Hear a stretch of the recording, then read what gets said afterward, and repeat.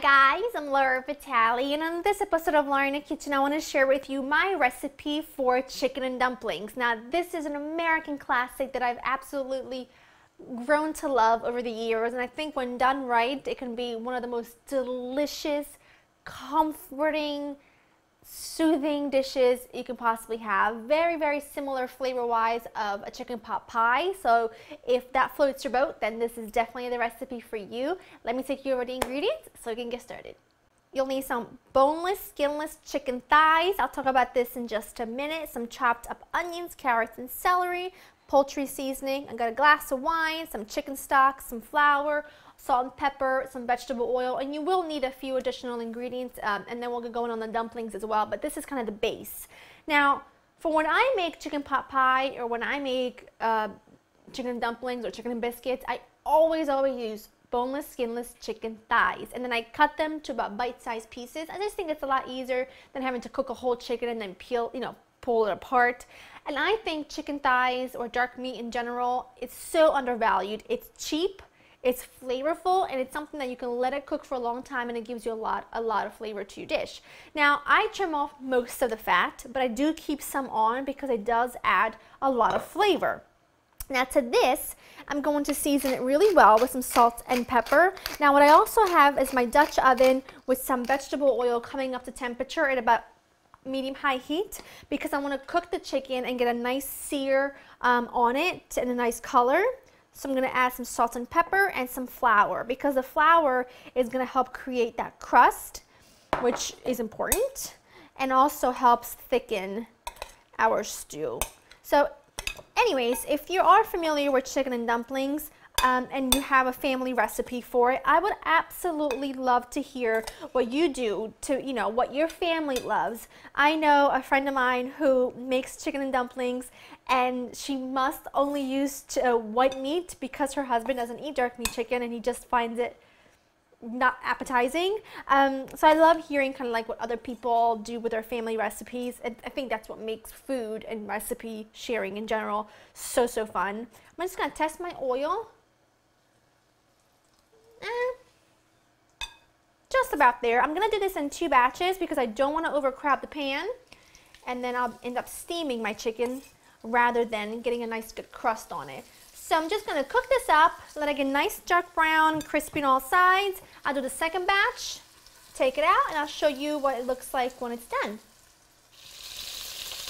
Taking my second batch of chicken out. So crispy. I love the smell of sizzling chicken and getting all crispy. Okay, awesome. So in the same pot with the same drippings, I'm just going to add my chopped up veggies. Give it a good stir. See if you're going to need to add any more oil. Mine's looking a little teeny bit dry.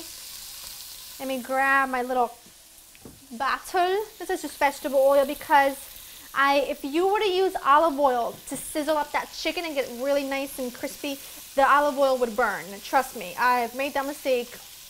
I wish I could say just once or twice, but I've made that mistake a lot. So I've learned my lesson. I'm going to season my veggies with just a little bit of salt and pepper because remember that seasoning every layer of your dish really makes a big difference. And now I'm just going to let my veggies cook for about 6 to 7 minutes or until they've cooked down a bit. And I'll show you what they look like when they're done. They look perfect. Smells unbelievable. I mean, really, nothing is really better than sizzling like onions and, anyways, makes me probably a little too happy, but that's okay. I put my chicken back in. I'm going to add in my poultry seasoning. Poultry seasoning is absolutely fantastic, and some people only use it around fall and winter. I use it all year long because I absolutely love it, and it's just a seasoning blend that goes perfect with poultry. Now you can make your own. It's really just dried herbs, and you can look up online. There's a lot of different variations with it, but you could do like rosemary and thyme and dried parsley, just any herb that goes really well with poultry. Chicken back in. Now you can add chicken stock, which is what I'm going to do, except I currently, I should say, kind of obsessed with this stuff right here, which is really like just really concentrated chicken base, and you use a teaspoon for every cup. So I'm just going to add a couple of really good dollops of that. It'll give me plenty of flavor. I've really just been liking it because it eliminates me from having to have a ton of different stock on hand.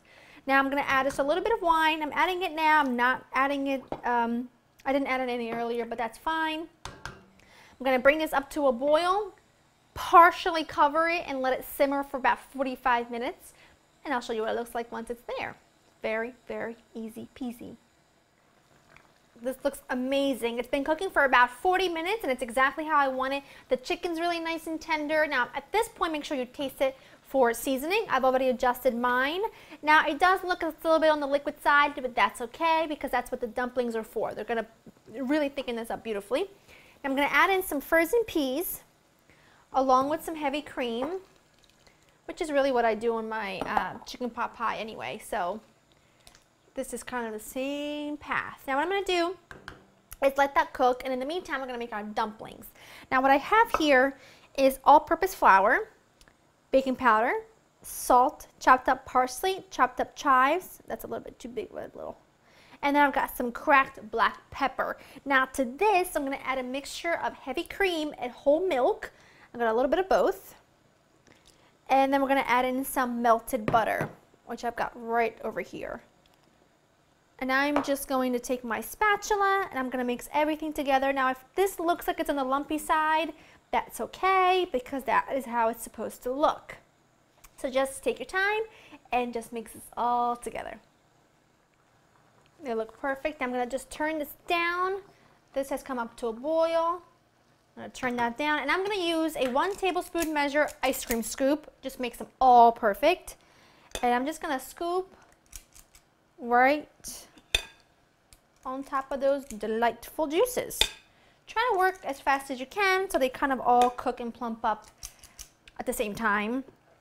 And that's it. You can also just use two spoons and that's it. Yeah, it's job done. That easy.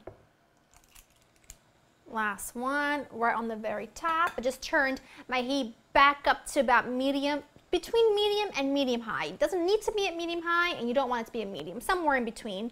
Now what I'm going to do is I'm going to cover this partially, still leaving a little bit of room here for the steam to escape. I'm going to let this cook for 15 minutes and then turn the heat off, let it sit there for about 5 minutes and we are ready to dig in. Oh, goodness gracious, how good does that look? Now the dumplings cooked for about 15 minutes and then I turned this off, covered it, let it sit there for about 5 minutes and we are ready to dig in. Admittedly, this might not look picture perfect. It might not look like something that it's on the front of a magazine, but it is one of the most delicious and comforting things in the entire world. I mean, really. Look at those perfect dumplings.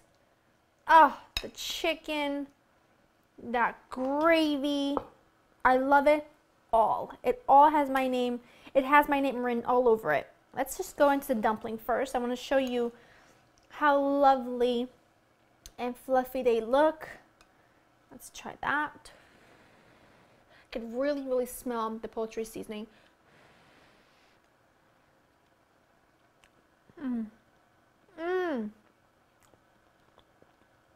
They melt in your mouth. They have thickened up this soupy gravy, whatever you want to call it, so perfectly. It's really, there's really no words. It's an amazing comfort food, perfect for this time of year. Not that the weather is really starting to finally cool down. I can't imagine anything cozier than a bowl of this, maybe a baguette and a grain salad, possibly an apple pie, and you've got like the perfect fall Sunday dinner. I hope you enjoyed spending time with me. Head on all over to laurainthekitchen.com to get this recipe and also a great apple pie recipe or any recipe you might be interested in. And as always, I will see you next time. Bye-bye.